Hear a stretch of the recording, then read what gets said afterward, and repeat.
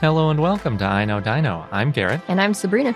And today, in our 364th episode, we have a bunch of news, largely from SVP, and I'm going to be talking a bunch about Hesperornis and Ichthyornis. Nice. Those more aquatic-type dinosaurs from the Mesozoic. And Sabrina's got some museum news.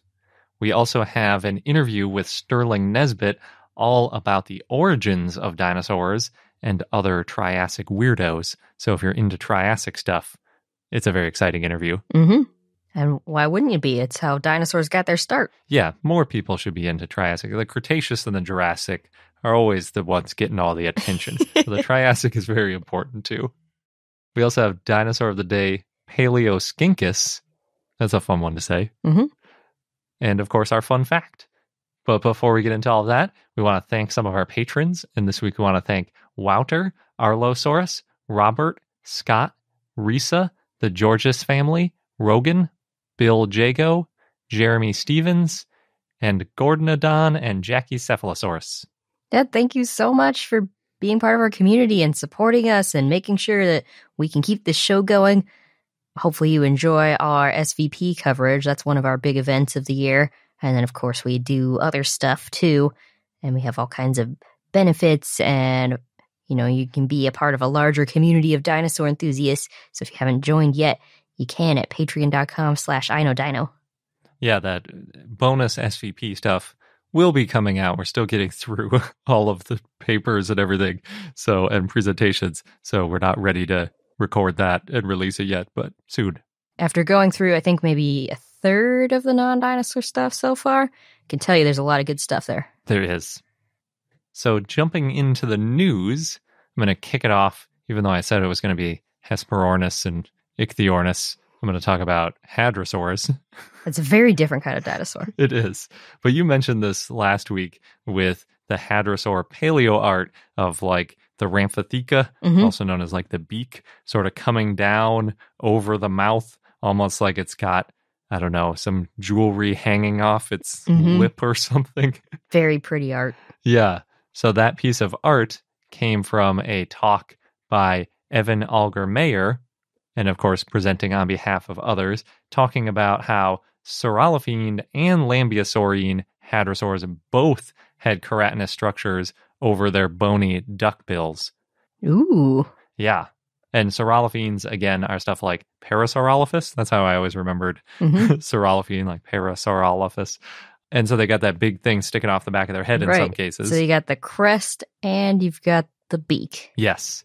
And then Lambeosaurines are ones more like Edmontosaurus, where they might have some structures maybe up on top of the snout, bulging up a little bit, or maybe farther back in the head, but it's not going to be this huge extended thing behind the head. At least that we found so far. I wouldn't be surprised if we found it and it mixed up the whole tree, because that always happens, like with Centrosaurines and Chasmosaurines, where it's like Centrosaurines have the big center horn, and then you find a Chasmosaurine that has it. It's like, usually, I guess. So Ramphotheca, again, would have extended a little bit beyond the end of the preserved bone, and that's usually all we have when we have a dinosaur fossil, is just the bone. But we know that in general, you know, whether it's claws, if it's a beak, if it's a scute, there's likely a keratin covering that was significantly bigger than just the bone. So in life, it would have had a lot. I like thinking about that with the claws and how they'd be so much bigger. Oh, yeah. If it wasn't just the bone, Yeah, we don't know exactly how much bigger they would have been, but and some of them we do. We have like some of the birds and things where there's a little bit of an outline in the keratin. You can kind of see it in those like lithograph type pressings. But for some of the bigger claws, we really don't know if the claw was like only half the size or if it was like 80%. But it was definitely bigger with the claw sheath over it. So that's the same thing with these Ramphotheca, or the beaks over the top of the bone. We know specifically that there was definitely some keratin covering the beak there, because we actually have seen bits of it preserved, just like we've seen bits of those claws preserved in certain fossils. And other times we actually have impressions from the rock where the Ramphotheca eroded away, but the rock sort of formed its solid structure around the fossil before that. So it leaves that impression of what used to be there. But we don't have anything where it extends far beyond the end of the skull. the end of its, scully beak part, unfortunately. So we're working with only impressions that are really close to the face. Because of that, usually the Ramphitheca is recreated as ending just beyond the end of the skull. And there are a lot of examples of that. You see in paleo art all the time.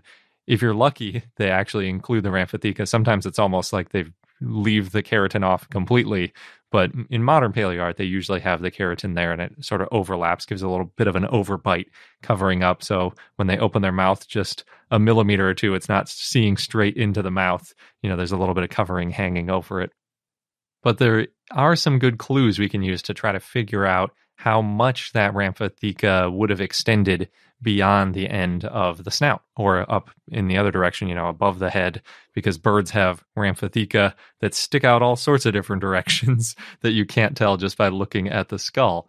So what they were doing is they're looking at AMNH FARB 5060, which is a Saurolophine hadrosaur, obviously at the American Museum of Natural History, and therefore it doesn't have a big crazy crest behind its head. You can think of more Edmontosaurus of a look.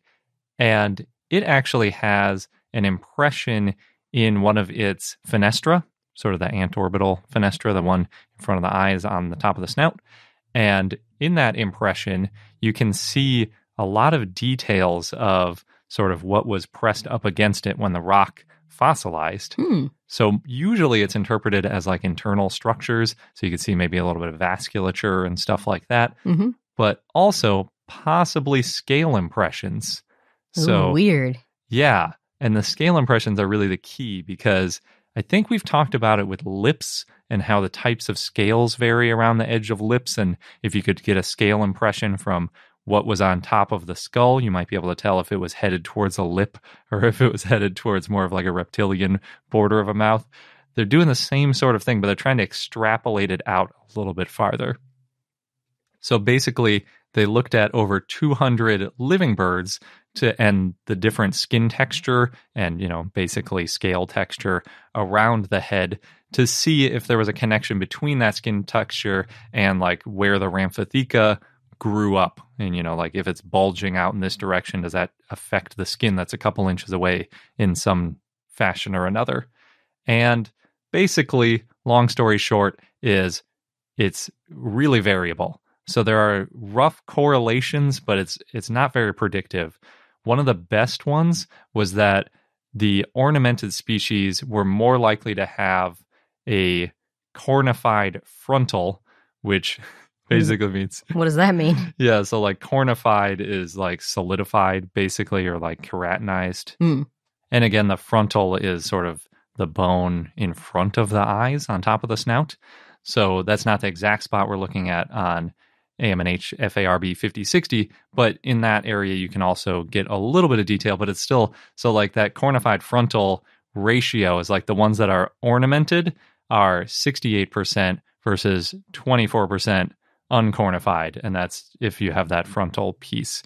So like 68 to 24, it's like it's just not that predictive. Right. So you can have that there and you can be like, well, it's twice as likely to have this sort of cornified frontal here, but it's just, it's not a great predictive value. And the other ones that were actually a little bit worse than that. But based on the types of structures on the birds, so like, for example, the ones that are sort of lambeosaurine-like a cassowary casque, they think that they were probably cornified. So that big, crazy trombone crest coming back off the back of the Parasaurolophus head, they think probably had keratin covering it. Oh, wow. And then since that bone is really an extension of the premaxilla at the very front of the snout, and then it extends back up over the head and then way beyond the back of it, it would have potentially been like a big, smooth keratinous covering all the way from the top back all the way over, and then maybe hanging down a little bit in the front of the mouth. That's cool. Yeah. Just so much larger than we thought, and maybe more colorful. Yeah, it could be more colorful. Certainly it would have likely looked like a more continuous structure, because I feel like as a kid, I always imagined that thing hanging off the back of the head as one structure and the snout is a totally different thing, but it was really likely more unified into a single keratinized structure. I'm thinking something that looks like a helmet almost. Yeah, basically. Like one of those bicycle helmets, if it like came down more on the front side, you know how it like extends really far back. Then for Saurolophines, what they think is they may have had either a cornified or pliable covering over their nasal passages. So they couldn't really, these were really in like the 60-40 sort of ratios with not a whole lot of predictive ability. And so that means that there was likely a covering there, we know, just from a few impressions here and there. And occasionally there are bones that stick up and look like they're supporting some sort of structure. But we can't really tell if it was a hard structure like we think it likely was in Lambeosaurians, or if it was a softer structure. And that discovery is the one where they ended up including that fantastic piece of art by Meta Aumala of Gripposaurus with a big showy beak. Oh, yeah. It's stunning. Yeah. And the contrast, too, really dramatic. I love it. Yeah. And I think that AMNH specimen was Gripposaurus, which is why they picked Gripposaurus for that. They did say a couple little things. So even though they couldn't tell if it was soft tissue or if it was hard, they said it probably wasn't inflatable, since in birds, anything that's inflatable is usually on the neck. And then on rare occasion, it's on top of the snout, which is where the snood is on turkeys. I had to look that up. Basically, turkeys above their beak, like actually kind of behind and on top of the beak, is a big, weird, fleshy, long thing that hangs off called a snood. So that's just a weird thing that happens. And maybe a dinosaur had that, but it's unlikely in these cases. But if it was going to be somewhere, it would probably be in a Saurolophine and not a Lambeosaurian. So that's a little update on what we think about Hadrosaur ornamentation. I love how we're learning more and more about the details of what these dinosaurs looked like. Yeah. This one is a little, it's trying to extrapolate from modern birds. Sure. So it doesn't really have much predictive ability, but it's sort of... But why not? There are some crazy-looking modern birds. Yes. Yeah, I think it's highly probable, especially considering all of the different bony structures and like display structures that we found. There were certainly a lot of soft tissue and keratinized things that we just don't have preservation. Because like if Stegosaurus was growing plates 90 million years before dinosaurs went extinct, something else crazy happened after that. At least one crazy thing. Yeah. So now getting into the Hesperornis side of things. All right. There was a poster by Tomonori Tanaka and others, and they were talking about how Hesperornithiforms, unsurprisingly, are mostly found in aquatic deposits, but there are some from terrestrial deposits in North America and Mongolia. So, and they happened to find another Hesperornithiform bone in southwest Mongolia in the Gobi Desert, which again back then was still not that different than the modern Gobi Desert. It certainly wasn't like the Western Interior Seaway going through where a lot of the other Hesperornithiforms are from. And it's probably not a new species. They tentatively assigned it to Brodaevis, which is a genus that actually has 4 assigned species spanning about the last 15 million years of the Cretaceous in North America and Mongolia. It's a successful species. It is. And just like other Hesperornithiforms, the recreations of it are very cormorant-like. Cormorants are really awesome, and I didn't know about them until I started researching dinosaurs. But basically, they swim with their feet. They've got little tiny wings that are essentially just big enough to fly, but they got big old feet for swimming. And some of them can dive up to 150 feet below the water. They're really cool birds. They're very agile underwater. They look better underwater than they do above water. Like penguins? Yeah, basically, except they use a slightly different propulsion method. So we think Hesperornithiforms also use their feet, basically paddling around, but they have a really streamlined body, so it still worked pretty well without having front flippers, unless they would use their wings a tiny bit, maybe. When it comes to Brodaevis, it was probably similar in size to the great cormorant, putting it at about 5 kilograms, very roughly, or 10 pounds. So this is one where we have like a very good modern analog, actually. Hesperornithiforms and cormorants seem to be very similar, both physically and, in the way they likely behaved and stuff, except that Hesperornithiforms had teeth. That is different. That is a difference, yeah. So, and that might have affected their diet and things like that. But overall, they have a lot of similarities. And one of those similarities is that they have a tarsometatarsus, which is formed from several bones in the middle of the foot fusing together. And since birds have really long feet, it's not just like, I always think of my foot when I'm thinking about these bones fusing together, but birds have those crazy long foot bones like T-Rex, where it looks like it's part of the leg, basically. Yeah. It's so long, and it gives it that almost backwards knee bend look because the ankle is so far from the toe pads. And since it's, such a long bone, the tarsometatarsus is actually considered a long bone, just like in us, how we have, the tibia and fibula. They also have the tarsometatarsus as a long bone. So it's a really useful bone for comparing things, and it's also really important in Hesperornithiforms because they had that unique foot posture for swimming. So they're a good bone to compare, and they're also useful for identifying new species, which is why we only have that tarsometatarsus, but we can say, okay, it looks a lot like Brodavis. So what the authors wanted to look at with this new bone is that since Mongolia is further inland than other places where Hesperornithiforms have been found, they wanted to look at the aquatic adaptations and if they varied throughout its range and between species. In order to do that, they looked at the microstructure of the bone, and fortunately they have a bunch of tarsometatarsos to compare to, and they could use relative cortical bone thickness, or RCBT, as an analogy for how deep they dive. Basically, RCBT is just how thick the bone is. It's a very fancy name for, it's like the inverse of hollowness. So something that's like 80% RCBT is like 20% hollow in the middle.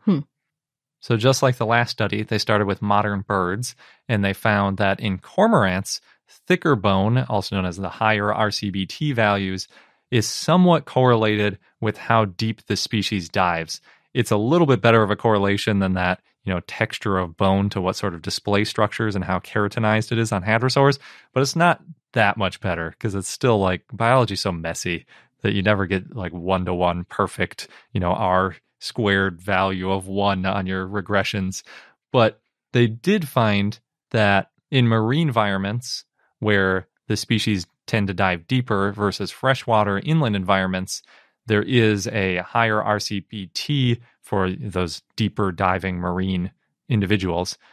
And then bringing that over to Hesperornithiforms, they found that Hesperornis had the highest RCBT, above 90%, even higher than the deepest diving cormorants that they tested, which were in the 60 to 80% range. And the new Mongolian Brodavis individual had the lowest RCBT of a Hesperornithiform at about 66%. So it's sort of in a normal range for a deep diving cormorant, but a lot lower than Hesperornis. So it's a little bit difficult to interpret there, but it is possible that this new Brodavis lived in a more inland environment, or you could say, less marine, more freshwater or shallower water that they weren't diving as deep into as Hesperornis. All of those things are roughly equivalent since that's what we have to compare to now. All of those things are directly linked. Interestingly, the North American Brodavis americanus, had a RCBT of 86%, or 20% higher than the Mongolian specimen, which is interesting since they gave them the same genera. Yeah. So I wonder if those will get split. It's unusual that you see 4 dinosaur species valid in the same genus for a long time. Especially since they're in 2 different areas. Yeah, and across 15 million years. Kind of surprised those haven't been split, but we'll see. So keeping the Hesperornis train rolling, there was another talk by Blake Chapman, and this one was about the Western Interior Seaway. More specifically, it's not about the Mongolian individuals. So as a quick background, the Western Interior Seaway covered most of central North America for up to 30 million years, is how they put it. It's a long time. Yeah, I mean, I think it's being generous because I'm pretty sure at the very end of the Cretaceous, there wasn't much of any Western Interior Seaway left anymore. But yeah, it was definitely millions of years, probably tens of millions of years. So it's in the roughly 96 to 66 million year old time frame.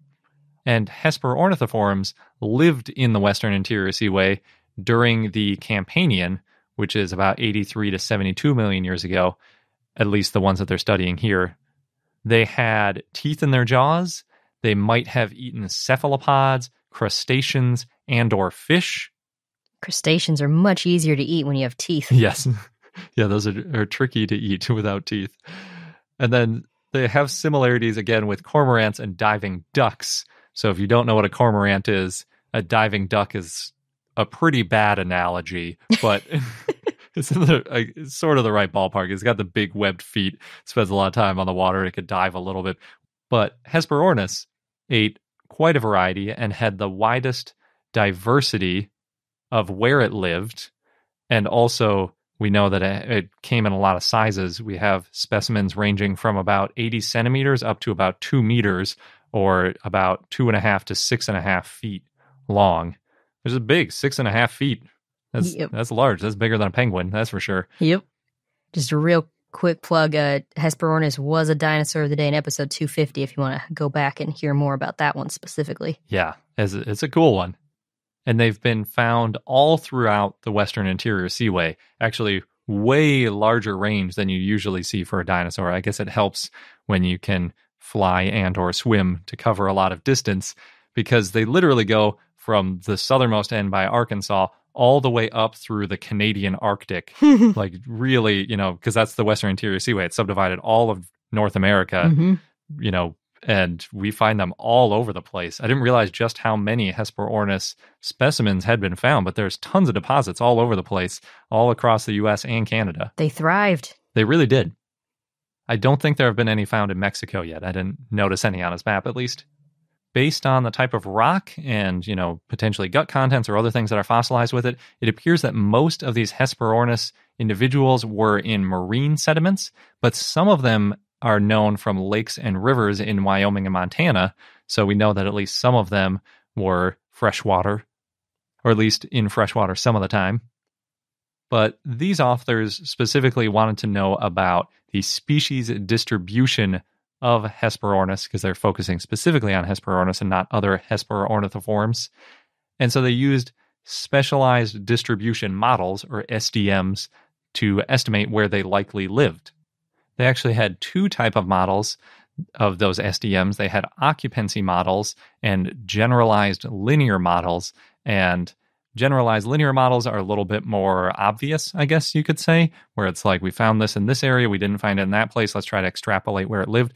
But that's not super accurate when you're talking about fossils, because there are so many false negatives where you don't find something, but it very likely lived there and it just didn't happen to fossilize. Whereas those occupancy models work a little bit better at eliminating the problems with false negatives. But unfortunately, you can only use the occupancy models if you have multiple samples from a single site. So they didn't have as many areas to sample for their more robust model. They still had a lot, though. So for their GLM, generalized linear model, they had 61 localities in the Western Interior Seaway, and Hesperornis was at 26 of those sites, or 43%. That's a lot. It is. It's a lot of Hesperornis going on. And for the occupancy model, they had 22 sites, and 11 of them had Hesperornis, so on half of the sites. It's amazingly, I didn't realize how successful Hesperornis was in both distribution around the world and within Western Interior Seaway, and for length of time, and how often it gets fossilized. It's really cool. Kind of makes sense then that it was a Bone Wars dinosaur. Oh, true, yeah, because the odds of finding it are higher. Mm-hmm. So at the end of the day, the most interesting takeaway I saw from the model is that it predicted that when there was an elasmosaur present, it was likely that there wasn't going to be a Hesperornis around. And remember, elasmosaurs are plesiosaurs with like really long necks and then a little skinny head with like lots of big pokey teeth. They probably ate fish. They probably weren't big enough to directly eat Hesperornis, because Hesperornis was probably too big, especially the adults, but they might have been competing for food. Mm-hmm. They could maybe do some damage if they wanted to. Yeah, certainly. And, the biggest damage might just be that they gobbled up all the food and Hesperornis didn't have anything left to eat. We also know from gut contents, that elasmosaurs fed on fish, crustaceans, and cephalopods. So the exact same diet. Yeah, essentially, yeah. So Hesperornis might have just tried to stay away from them or vice versa so that they could get food. It's also possible that Hesperornis preferred high latitudes because we see a little bit more Hesperornis in that, northern area than we do down by Arkansas, for example.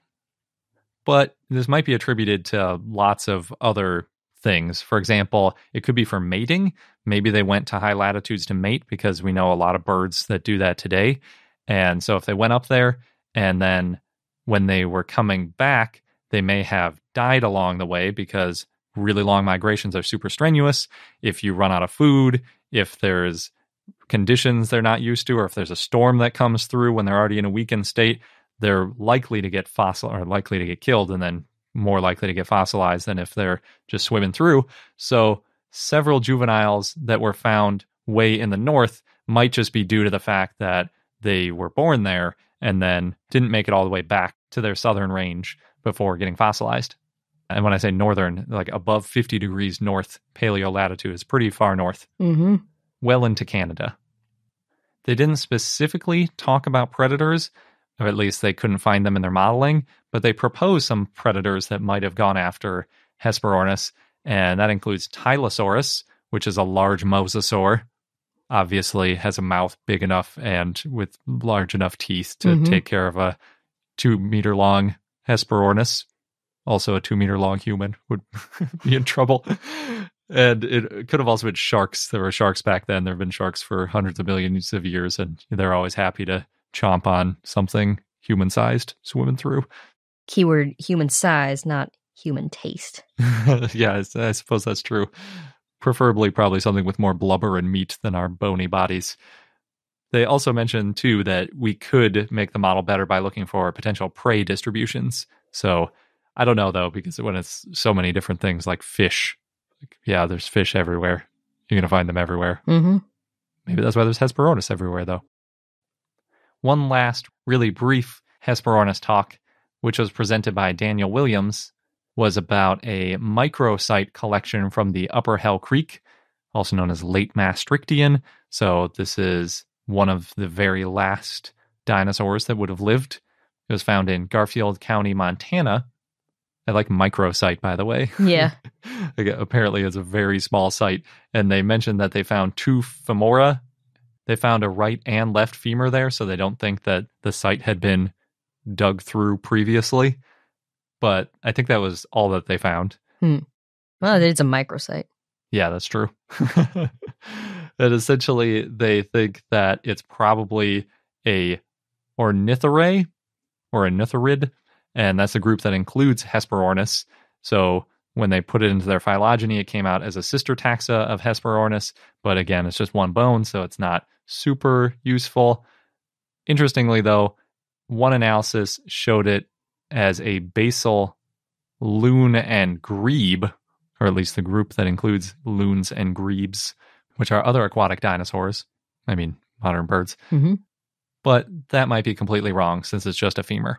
It's an initial analysis. Yeah, and we'll have to see if they find any more bones, because it looks like it has the right shape for foot-propelled swimming, like a cormorant or a Hesperornis, but it may have had features that made it a little bit more capable on land, like a diving duck, for example. And I don't think of diving ducks as being particularly capable on land, but I guess they're better than cormorants. So maybe that's where this one will end up. Bringing up diving ducks a lot. And then rounding out the Avialan Evolution and Biology session of SVP, we've got our Ichthyornis paper. And unfortunately, most of this talk is I'm not allowed to talk about because it's still in press, but it's super exciting, so I want to talk about the little bits that I can. So the title of the paper is 40 New Specimens of Ichthyornis. That's so many. Yeah, that's really what you want to hear. There's 40 new specimens of Ichthyornis. It's crazy. And because Ichthyornis has been previously said to be close to the origin of modern birds, it's a really important dinosaur to research when you're interested in Avialan evolution. And they also lived for a pretty long time in the roughly 95 to 83 million year ago time frame. So finding 40 new specimens is a huge deal. They're also all considered to be from one species. So unlike the Hesperornithiform brodavis we were talking about that had 4 species, this is all just one.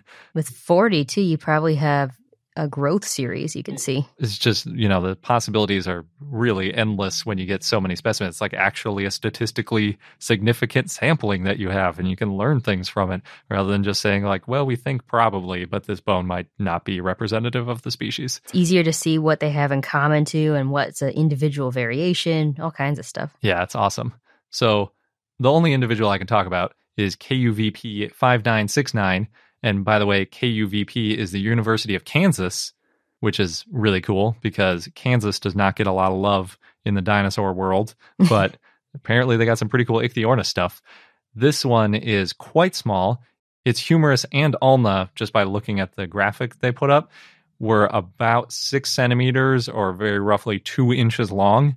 So you think about like your upper arm if it was only 2 inches long. And again, this is a bird, so they need relatively large arms. So this is probably a juvenile. And so, like you said, yeah, maybe there's some growth series information that might come out of this.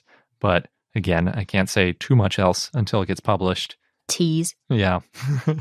But there's some really cool Ichthyornis stuff coming up soon with 40 new specimens. It's amazing. I couldn't not mention it. One last thing I want to talk about for SVP for this week. There's still a lot to cover, like Garrett mentioned at the beginning of the episode. But there were a lot of great talks and posters this year around diversity and inclusion, and there were also some specific diversity sessions. And there were some great key takeaways, like self-educating, reaching out to people in private, especially, if you're working with somebody that's in one of these groups, support them, listen, brainstorm together, ask how you can help, especially if you're somebody's supervisor. And don't be afraid to ask questions. And keep in mind, somebody's had a great quote, no one's trying to be difficult. Yeah, especially if someone has specific needs. It's not because they're trying to be difficult. It's just because they need this extra feature or extra help with something. And also, when it comes to field work or conferences, things that require travel, you want to keep in mind safety, harassment and first aid training, how a particular location may affect whether or not someone can get there safely. Like if there's a dig site in an area where people may be prejudiced, then, things to watch out for. Yeah, the thing I found the most interesting was the importance on sort of planning ahead and thinking about what issues might come up and how you can deal with them, whether that's staying in groups or if it's having a strategy to leave if there's a really difficult situation. Apparently, having that plan in place helped a lot of people when they had that in advance. So, yeah. So we learned about a lot of great resources, and we'll share them in the show notes for anyone who's interested. And moving on to non-SVP news, because there's always other dinosaur news. Dippy, the Diplodocus, is coming back to the Natural History Museum in London. Oh, it's done with its countrywide tour? Yeah. In 2017, Dippy went on tour to every county in the UK, had over 2 million visitors, so that's pretty successful. Yeah.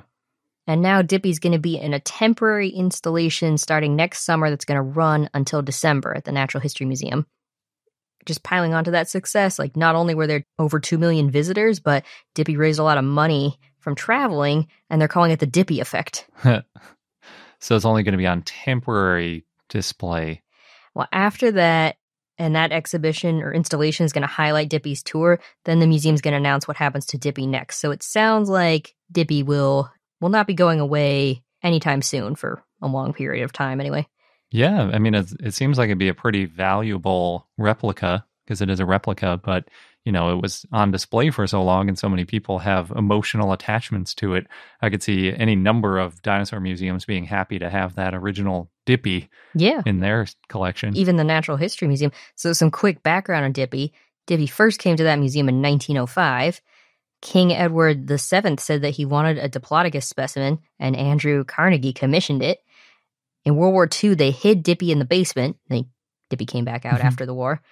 And Dippy's been in films, including Paddington, and One of Our Dinosaurs is missing. So yeah, lots of history there, lots of culture, lots of associations. I'm sure they'll find somewhere to put Dippy. Yeah.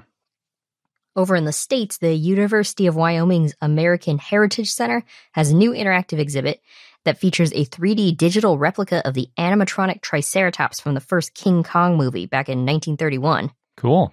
Yeah, they used photogrammetry. The original is made of foam, so it is very fragile. I'm surprised it's even still around. A lot of times those things are completely gone or just the metal structure from underneath. Mm-hmm.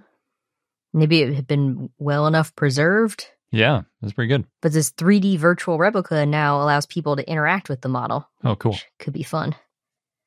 In Buffalo, New York, you can see the exhibit Antarctic Dinosaurs at the Buffalo Museum of Science, where you can touch fossils from Antarctica, learn about how excavations work there, see Cryolophosaurus. This exhibit opens February 5th, and you can buy tickets starting next month.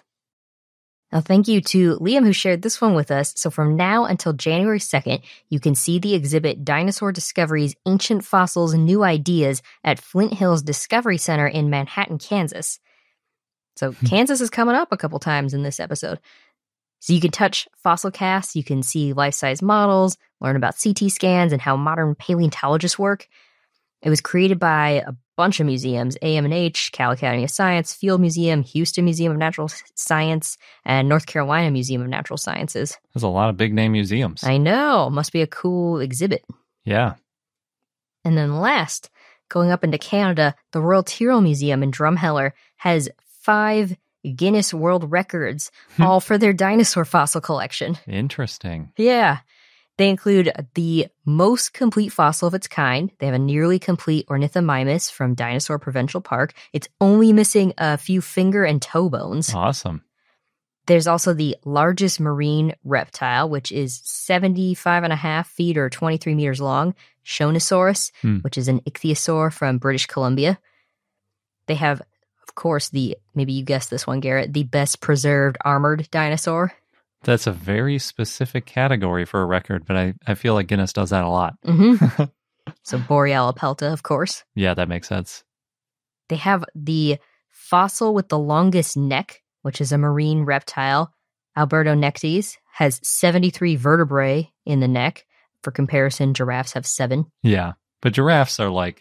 They have very large vertebrae. Yeah, it's like all the animals. I think most mammals even have 7 vertebrae in our necks, and we like just end up stretching them out when we have longer necks. So their vertebrae are like 2 or 3 feet long. Sure, but 73 is still a lot. They're probably much shorter, so it's probably more flexible than a giraffe neck too, which would be nice. And then they have the most complete Tyrannosaur skeleton of a Gorgosaurus, which we definitely saw that one when we visited. I'm pretty sure that's the one that's on our t-shirt on our merchandise store. Mm-hmm. It's the Gorgosaurus. Is a really cool one. So we've definitely seen Gorgosaurus and Borealopelta. I'm not sure if we saw that nearly complete ornithomimus. I think so.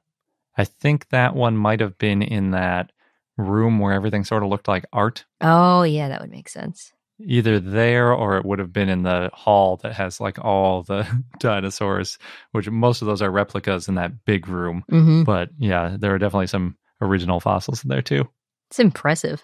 Yeah. Yeah, so that's pretty cool. 5 Guinness World Records. Were those all recently given? Mm-hmm, this year. Nice. And now we're going to go on to our interview with Sterling Nesbitt. But as always, we have an extended version of this interview for any of our patrons. So if you want to listen to the longer version, go to your premium content feed or go to patreon.com/iknowdino and you can listen to it in the web app if you prefer that. This week, we're joined by Sterling Nesbitt, who's an associate professor at Virginia Tech in the Department of Geosciences, a research associate/affiliate of a number of museums, who has over 100 publications focusing on the origin of dinosaurs and their early evolution. Thank you so much for joining us this week. Oh, it's wonderful to be here. And we've read a number of those publications, so yes. It's exciting when we got that intro email. Yeah. So I know, obviously, your focus of your research, a lot of it's on dinosaur origins, early dinosaur relatives, archosaurs, things like that. We have a listener question that I think is very relevant here. So it's the Triassic was full of all kinds of archosaur groups. What made dinosaurs outcompete so many others? That's a really big question, and I hope to answer a piece of that in my entire career. But it's one of those driving questions that really helps us put the origin of dinosaurs into context. So I have chosen to study kind of those relatives of dinosaurs that might inform us on why dinosaurs were special. And to be honest, I'll go back and forth saying dinosaurs are not special to dinosaurs are special, and then back to dinosaurs are not special, because it's really the context. And it looks like that dinosaurs were just part of this larger radiation of archosaurs and their close relatives, the archosauromorphs, after the end Permian extinction. So in some way, they're just part of this big radiation of reptiles, and they don't actually do very well for their first 15 to 20 to 30 million years of their evolution. So that's why I say maybe dinosaurs aren't that special. But now we see some characteristics that we've never been able to see in dinosaurs, like how they grew and how variably they grew also. And then that pushes me towards the maybe dinosaurs are special because they were able to grow very quickly and they had so much variation in growth, and maybe they're able to survive this really variable climate across Pangaea in the late Triassic. So I don't know where I am at right now, but I still think there is something different that dinosaurs are doing. It's really hard to put your finger on. Yeah. Another way I've been looking at this too is just what makes a dinosaur unique anatomically. And the more we look at this, the more erosion of those classic dinosaur characters that we thought were unique to dinosaurs, because they keep showing up in their closest relatives. But there is one exception, and I love the exception because it's so easy to show people, and that's that hole in the hip socket or open acetabulum. That seems to have been holding up as a unique character that all dinosaurs share, and you can still see it in your Thanksgiving turkey. So just at the end of next week, I'll be giving my annual lecture about the origin of dinosaurs, and right before Thanksgiving. And I always like to show students, not on a turkey, but on a chicken, like this is one character that shows that dinosaurs are different than all other reptile groups, and it's still around today. Yeah, that's excellent. At first, when you mentioned my annual lecture, I was imagining you around like a Thanksgiving table with your family, dissecting like, here's the acetabulum. They've had it enough. I don't have to give it all the time anymore, and they just don't want to hear it. But the students love it. And instead of doing a full turkey, which would be amazing, I just do a roasted chicken that I get from Kroger about 35 minutes before class starts. It's hard to resist. Every time I'm cutting apart a chicken or a turkey, I'm like always looking at different bones and things. Exactly. And in one of the class I'm teaching right now, they just talk about how every one of those bones has history somewhere in dinosaurs. So you can reconstruct when they appear in the fossil record, and most of them are in dinosaurs somewhere. So you can trace that history. And then, of course, the students get excited when I tell them they can eat the chicken afterwards. That is great. Bonus to the lesson. So is the acetabulum and that hip socket, that's related basically to its upright stance, right? Or do you see that upright stance in some of the other dinosaur morphs and stuff? This is where it gets murky again, and this leads me to maybe dinosaurs aren't that special, even though they have that one characteristic that seems to be in all early dinosaurs and gets retained for so long. We still don't know if that was something that gave them some kind of an advantage, because it turns out the way the femur or thigh bone articulates into that hip socket gets transformed in all three major groups of dinosaurs after the common ancestor. So in ornithischians, sauropodomorphs, and theropods, they each turn that femoral head more directly into the acetabulum or hip socket than their common ancestor. So before that, though, the legs of all these early dinosaurs are underneath their body, And their closest relatives do that very well too. And maybe even on the Pseudotsuchian or the crocline archosaurs do it in the exact same way. But almost none of those Pseudotsuchians have that open hip socket, but their femur seems to articulate in a very similar way. So that's, again, one of those examples of when we start looking at what this could have been in terms of an advantage, it's really hard to tell. Gotcha. But the Triassic dinosaurs, they're not that differentiated, and that's one of the reasons we think maybe they aren't so interesting because they don't do much. And it is really hard to tell apart a dinosaur from the Norian of Africa, like a Coelophysis-like animal, from Coelophysis.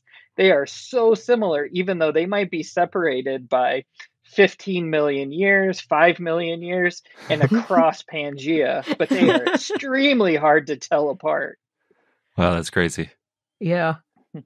Especially considering, I know we talk about on our show all the time, like an average species usually lasts a couple million years. So if you're talking 10, 15 million years, it's like you'd expect there to be some changes, but I guess not. I guess it was working for them. Yeah. Yeah, exactly. So maybe that's a measure of success too. Pretty much every dinosaur that we find is restricted to that formation that it's found in, that rock formation. Mm-hmm. But they look really similar. So Coelophysids from Petrified Forest National Park, from Ghost Ranch, from Zimbabwe, from South Africa, and even Argentina now, they all look extremely similar to the point that maybe you wouldn't be able to tell if they were different species if they were all found in one place. Wow. Yeah, it's so strange.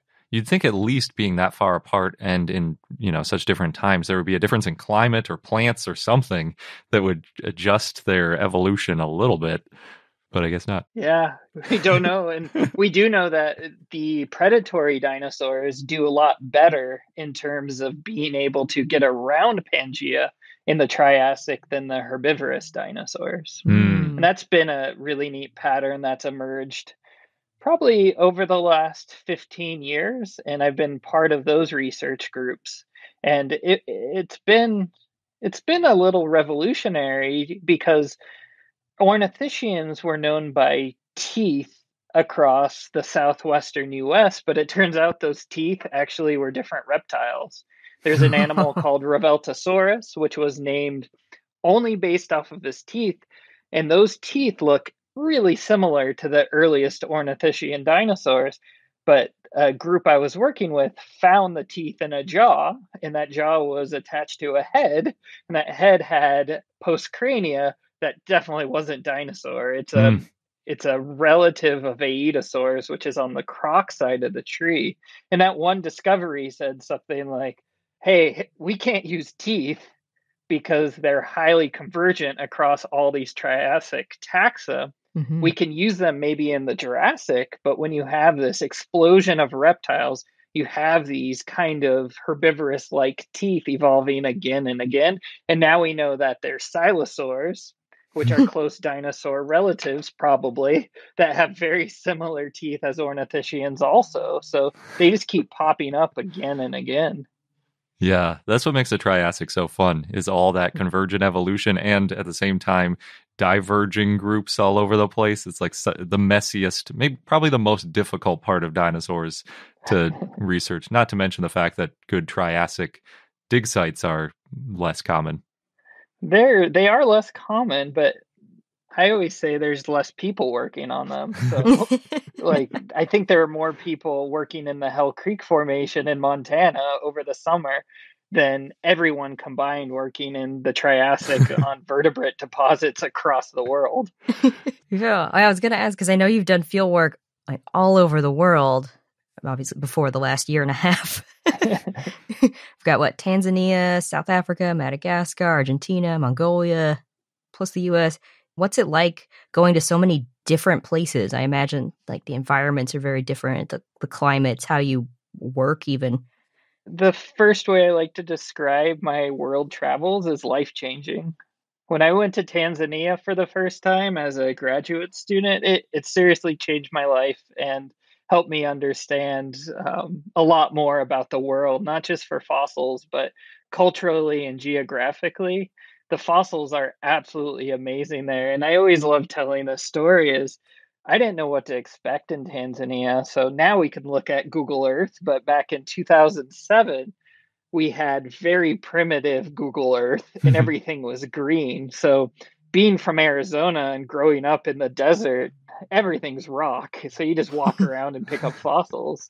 Well, in Tanzania, everything is covered in grass, which I did not know until we got there.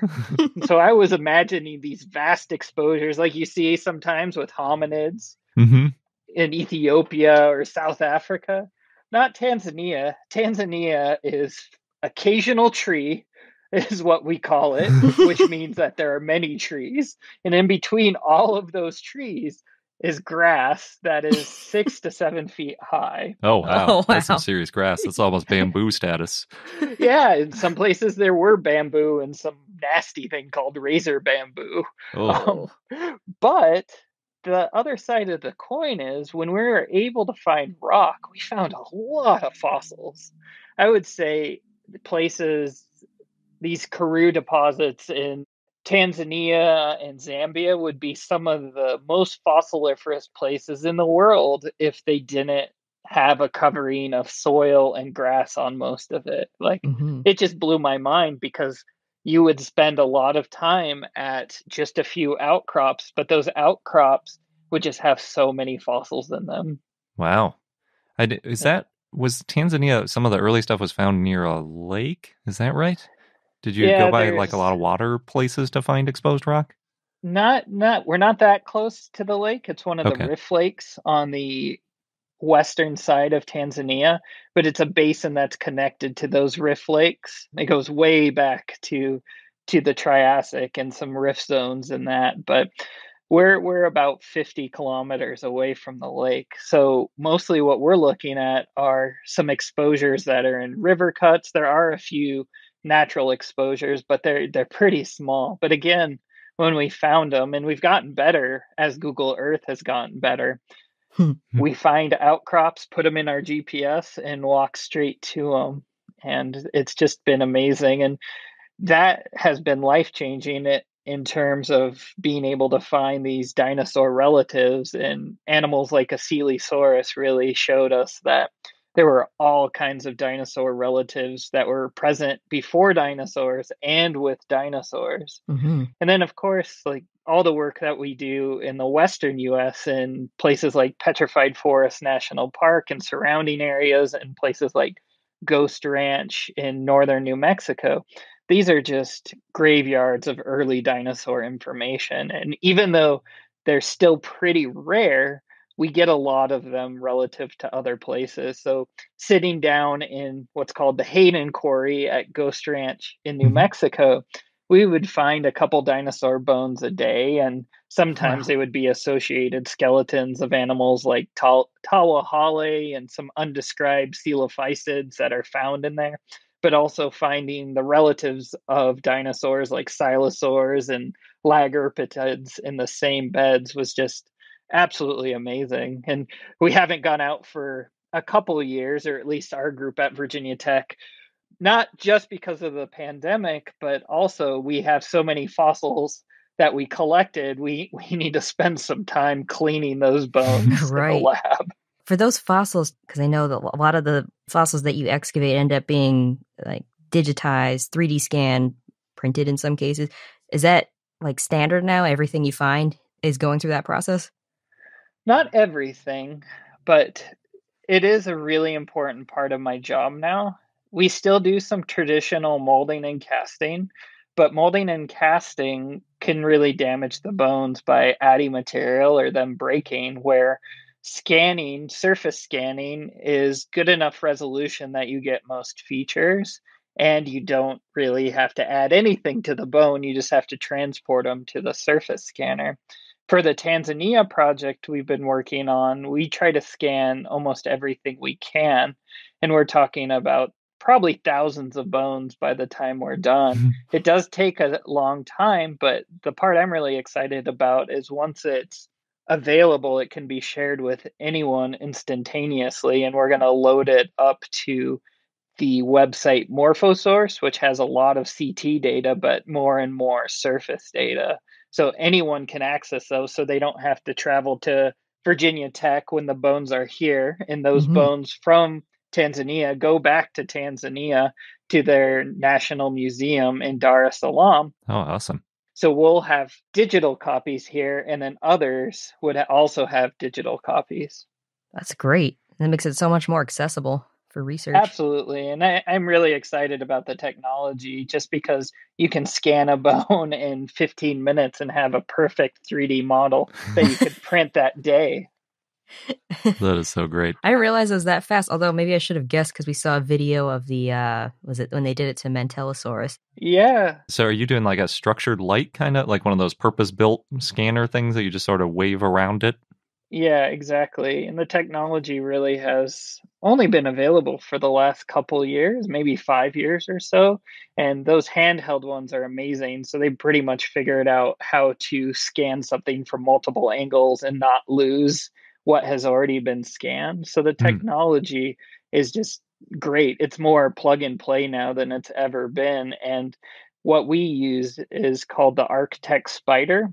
And I like to work on Triassic animals also because they're small, and an Arctech spider scanner does very well with pretty small bones down to a centimeter or so, and then up to, I don't know, I did a Phytosaur skull a couple weeks ago with it. Excellent. That sounds awesome. That sounds fun. I think I've seen that thing. They're like $20,000? Is that like the ballpark of what those cost? A little bit higher. So they are expensive, but Virginia Tech has a great engineering program, and the libraries at Virginia Tech have scanners that are available to researchers and engineers. So we work with them often. I bet I'm over there twice a week. That's excellent. Well, I mean, but the value of those scans is way, way more. You know, like it's almost hard to put a number on what the value is of making these things accessible all over the world and giving yourselves a copy when the bones go back to Tanzania too. Like, that's amazing. It's really neat too, because these scanners also do photogrammetry and map the textures on at the same time. So it's not like a cast that's one color. It has those original texture colors on the 3D model. So of course you can't print those, but you can see them on any computer.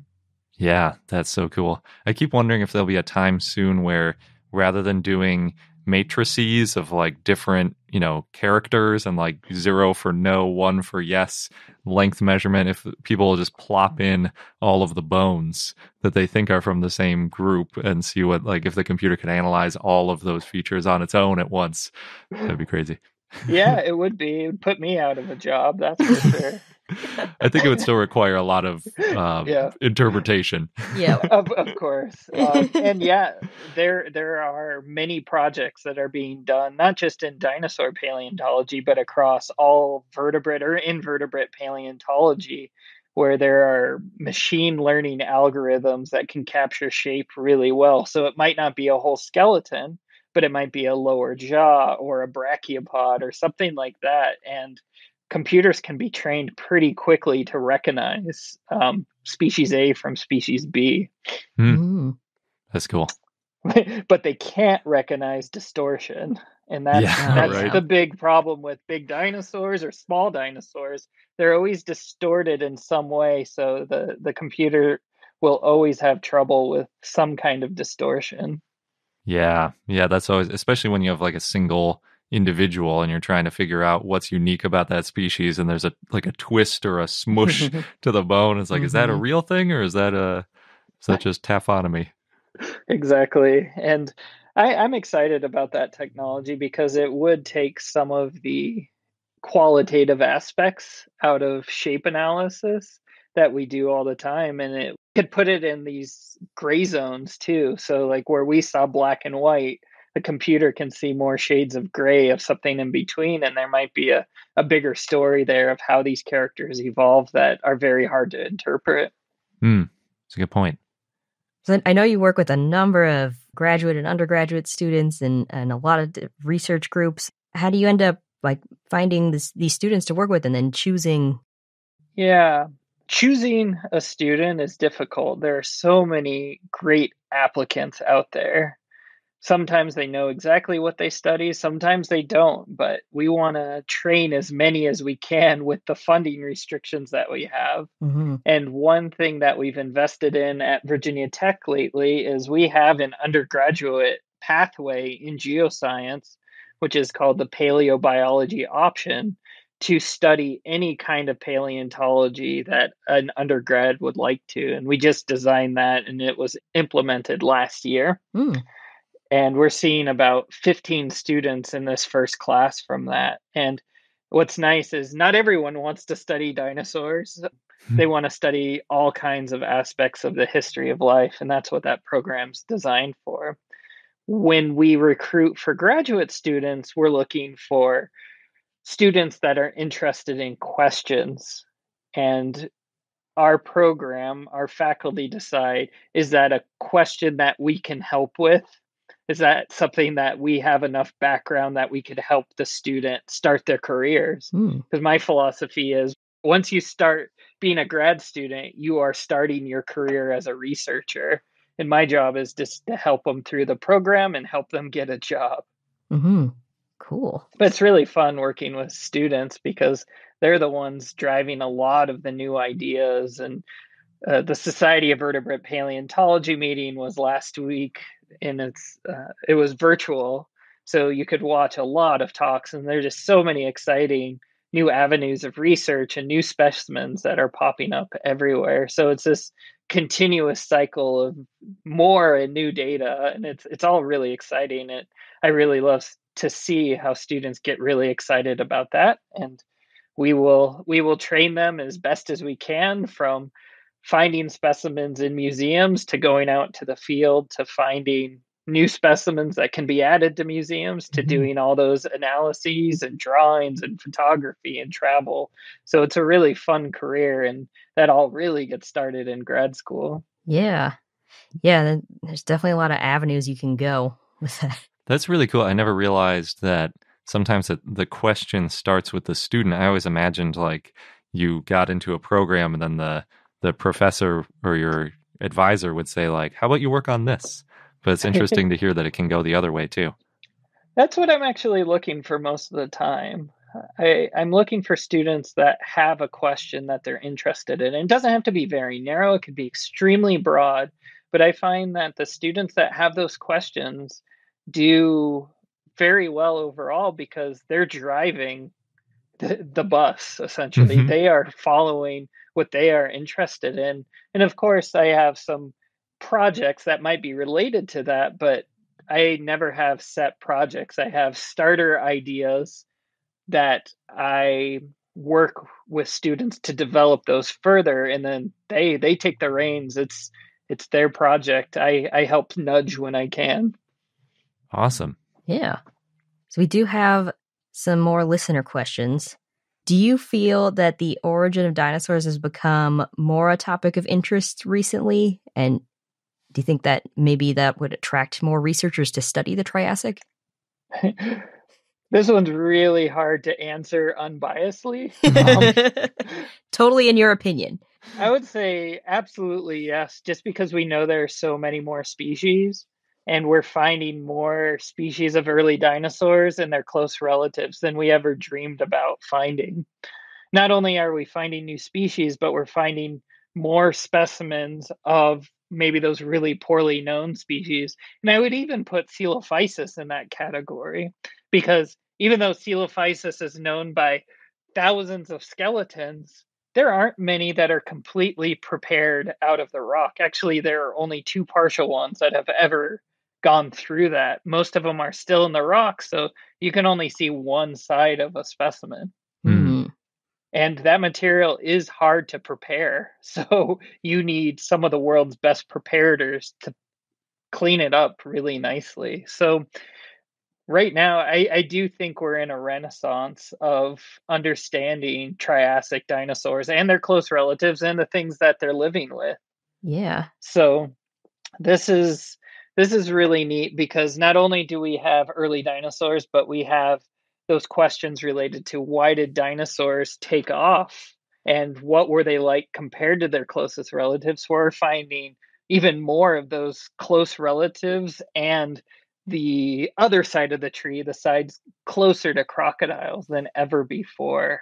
And to me, that's extremely exciting. And on top of that, we finally have absolute dates for when some of these dinosaurs appear in South America and North America, and it turns out Nice. it's way more complicated than we thought. So we thought the North American deposits were about the same age as what we get from the Ichthyornis Formation in Argentina, but they turned out to be much younger. So dinosaur evolution is happening at different rates across different parts of Pangaea. And as I was talking about before, where you might have sauropodomorphs or ornithischians in some parts of the world, they are just not found in the low latitudes in North America and the Triassic. There are lots of sauropodomorphs, but they are confined to the high latitudes until either the very end of the Triassic or just into the Jurassic. So lots of discoveries can be made, and I really think we've hit just the tip of the iceberg in terms of diversity of a lot of these animals. Case in point, like our number of species of close dinosaur relatives has really gone up in the last 15 years, and I would say what really kindled this was the discovery of this animal called Silosaurus from Poland in 2003. And I remember reading that paper and saying, I think we have these animals in North America too. And it turns out they were just everywhere. And then Lagerpetids were found in North America. Then we found them everywhere. Madagascar, all over Argentina in younger sediments, Brazil. Now I think it's, if you don't find them, there's some weird bias or you're just not recognizing it. So we went from something like 4 species of dinosaur relative to something like 16 or 17 in the last 15 years. Oh man, that's amazing. It is. Speaking of early dinosaur relatives, we had a listener ask if you think there'll be earlier finds. I mean, you basically already answered that yes, there's going to be more finds because of the tip of the iceberg. But specifically with Nyasasaurus, do you think that's about as old as dinosaurs are going to get?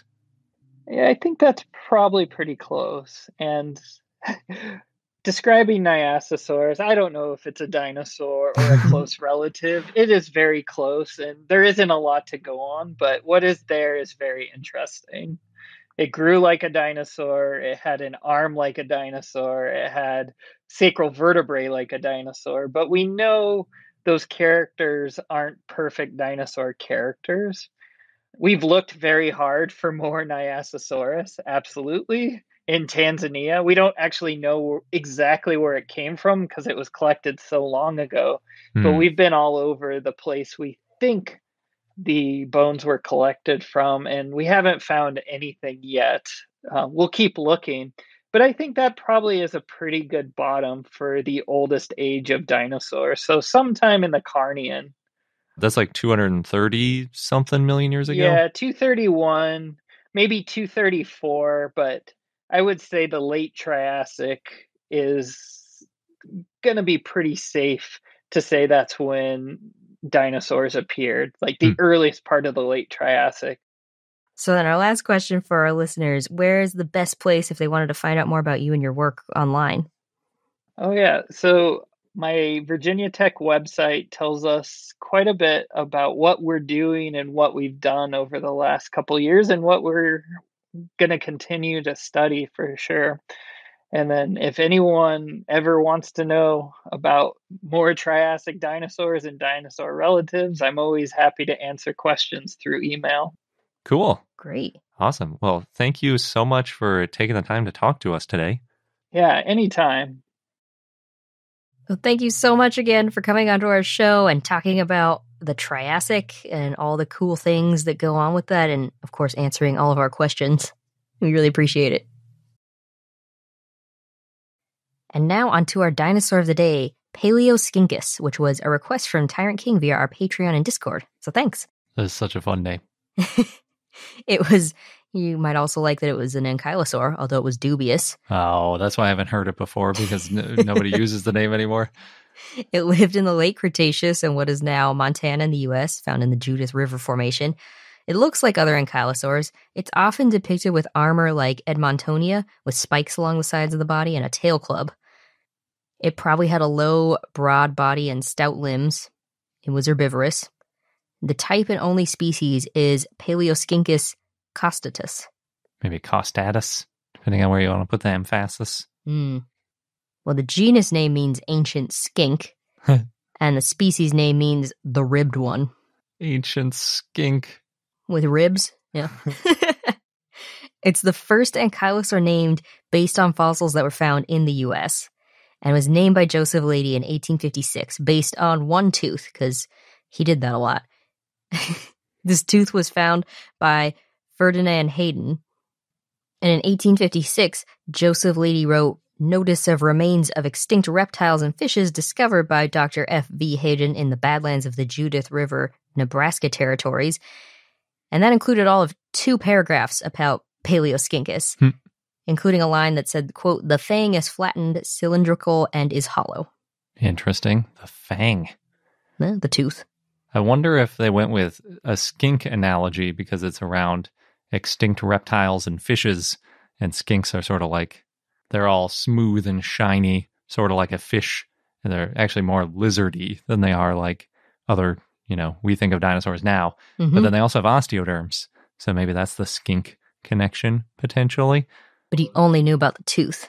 Oh, weird. So it's just, it's one of these that's named after just a single tooth? Yes. Oh, no. Well, Leidy did describe it more in 1859, and then O.C. Marsh wrote in 1892 notes on Mesozoic vertebrate fossils and said, quote, "Many similar teeth have since been found both in the Judith Basin and in various other localities of the Laramie."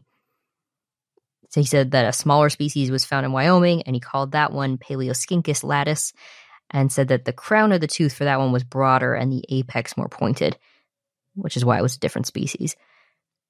He also said that a tooth cope described as a mammalian premolar back in 1882 and became the type of Meniscoesis actually belonged to Paleoscincus or something similar. That doesn't surprise me. They were always renaming each other's fossils.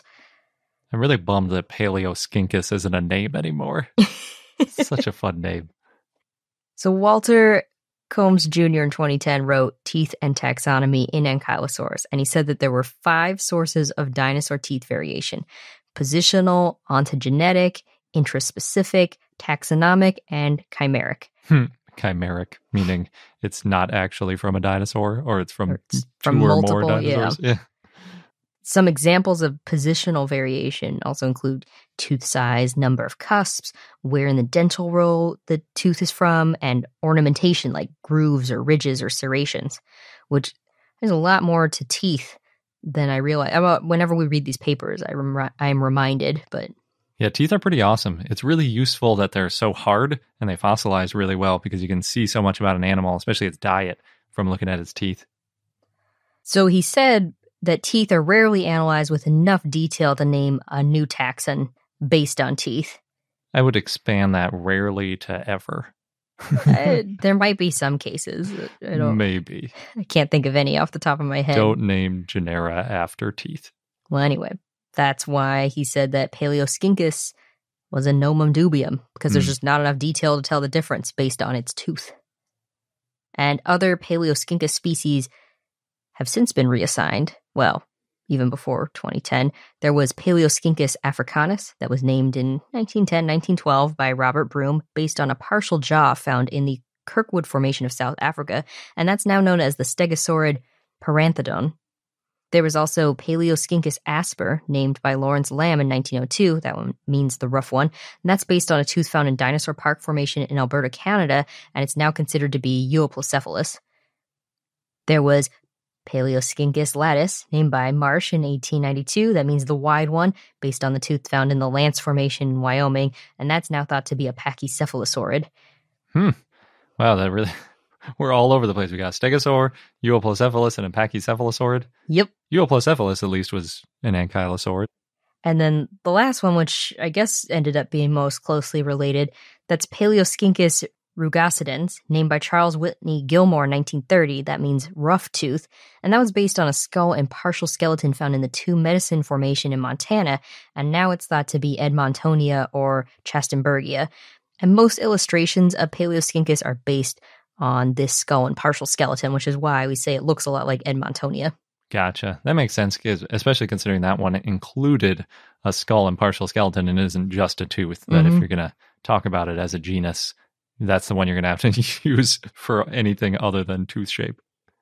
Because we know it didn't look like a skink. Mm-hmm. And our fun fact of the day is that the duck test is wrong. Oh, no. Do you know what the duck test is? Well, I know the saying, looks like a duck, sounds like a duck, must be a duck. Yes. So the idiom, the way I saw it, mostly written, I always heard must be a duck too. But apparently, at least the ones that I find on various dictionaries and stuff is, quote, if it looks like a duck, swims like a duck, and quacks like a duck, then it's probably a duck, end quote.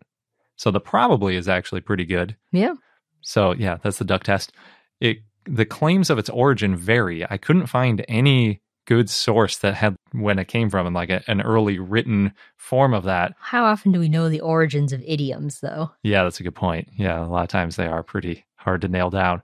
But the most common origin, or at least maybe one of the times that it rose to popularity, is in the U.S. from McCarthyism and anti-communist rhetoric, which was basically the claim that you can identify a communist by how they look, act, and who they hang out with. Oh, that's just like not a duck. Fun. No, it isn't. And it's also famously horribly inaccurate because, you know, they did nothing but find non-communists by the duck test. Right. Nobody was quacking. Exactly. So the problem with the duck test is it's a form of abductive reasoning, which often leads to the wrong results. Basically, abductive reasoning is different than deductive reasoning, where you logically follow steps and it gets you to like a single conclusion. What you're really looking for is a few superficial characteristics that are combined and make a assertion about what the result is. That you want to deduct.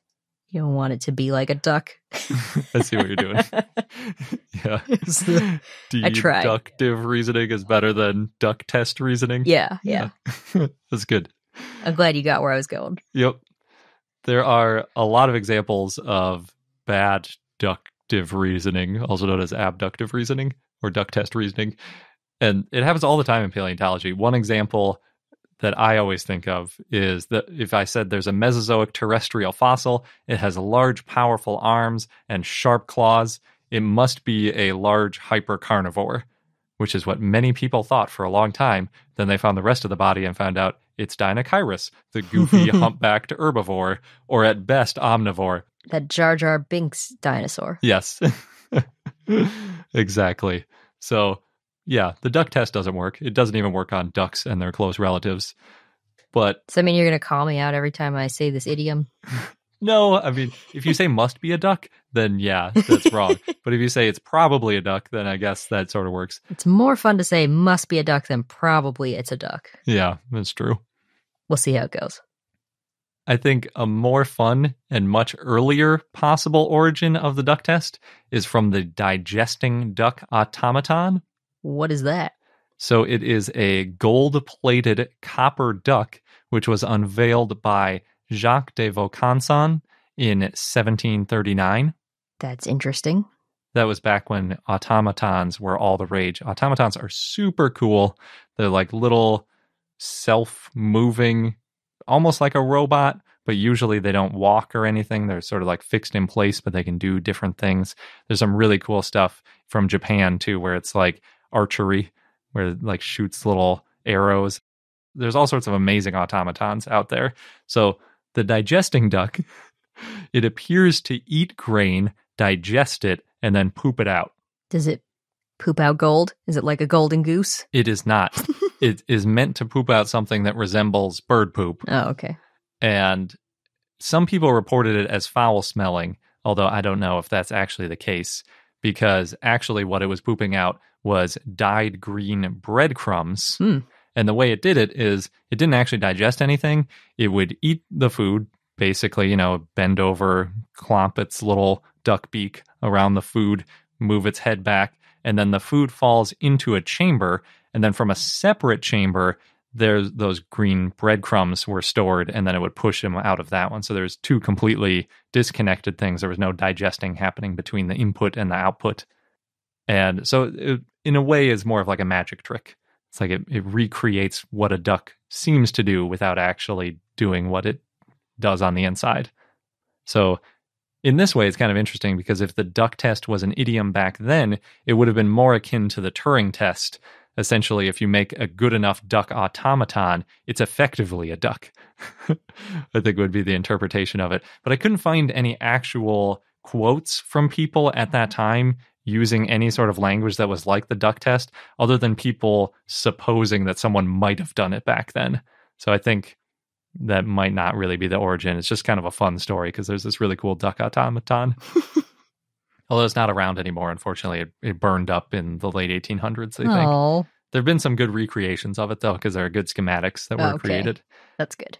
And then one last layer deep down the Arictodromeus burrow, because I ran into this when I was researching the digesting duck.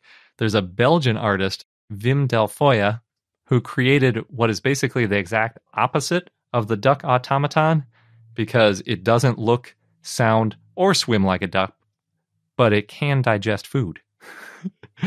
This machine is named the cloaca, or just cloaca, and Wim says that's because it is like a sewer and had this whole analogy. I don't even know if he's aware of the fact that cloaca is the name of something that ducks have among other animals. And that they do more than poop out of it. Because the cloaca machine is intended to recreate human digestion, which is a weird choice since it's named cloaca. But anyway, not a scientist. It consists of a garbage disposal and meat grinder for like the chewing processing. Then it goes into a series of 6 glass jars filled with digestive chemicals and then pumps and tubing to tie it together. So it looks like sort of a series of IV bags kind of hanging in a room. It looks absolutely nothing like any actual animal. It's art. And the end product is separated from the remaining liquid and collected in small jars when they run it and sold for very high prices. So you can get your own digested food. Yeah, it's basically poop is the goal because it takes a long time for it to go through the process. It probably smells too. Yeah. So it's ridiculous and it's intended to be ridiculous. That's the whole point of it. There's a version of cloaca on permanent display at Mona, the Museum of Old and New Art in Hobart, Tasmania, too. Oh, they should get one of those gold-plated copper ducks and put it next to it, too. That would be cool.